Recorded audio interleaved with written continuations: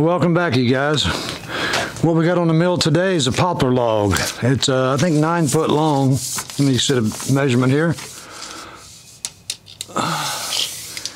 9 foot and 3 inches, and it's about 8 inches, 8.5 inches on this end, and it's about 9.5 on this end. All right, we got it raised up just about an inch off the bunk so we can center the pith. And what we're going to do is make I got 3 of these poplar logs. I'm either going to make stickers out of this or 3x3 runners to lay on the ground to stack wood on. It just when I get it squared up a little bit what I got left to deal with. But let's go ahead and get started, and we'll get it milled up.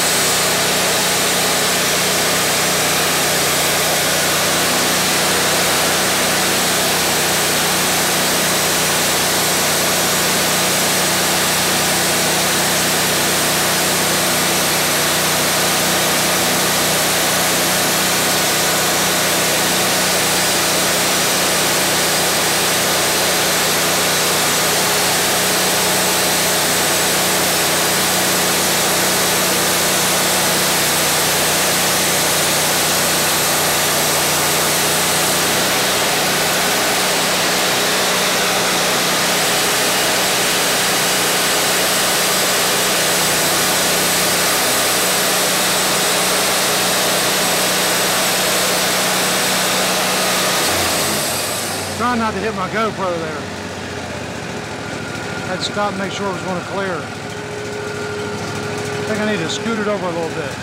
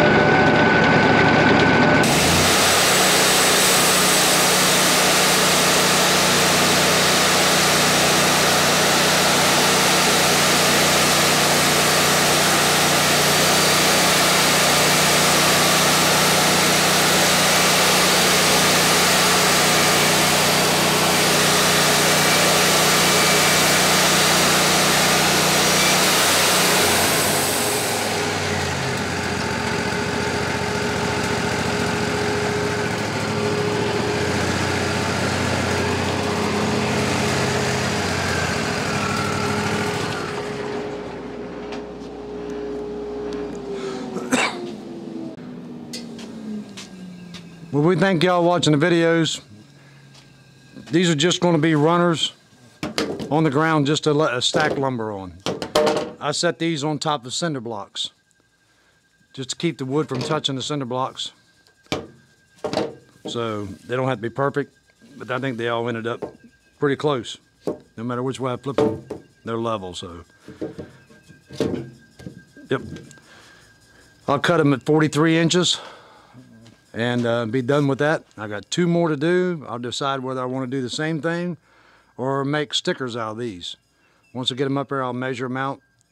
I'll make the first couple cuts just to see if they're going to bow with me. If they bow too much, I don't use them for stickers. If they don't bow that much, I'll go ahead and use them for stickers and put weight on it, and it'll straighten them back out when they dry.